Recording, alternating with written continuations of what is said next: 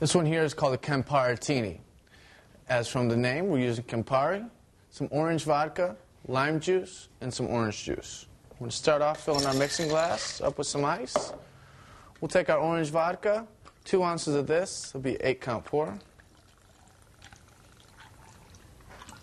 Do the same thing with the Campari, 2 ounces, 8-count pour.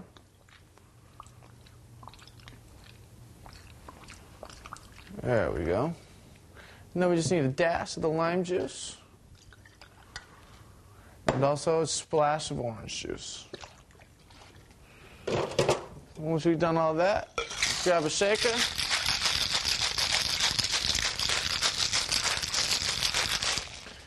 Give it all a good mixing. Throw up a martini glass. Grab a strainer. Strain the cocktail into the glass. And to put the finishing touch on, use a bit of orange slice. Rim it, drop in, serve, and enjoy.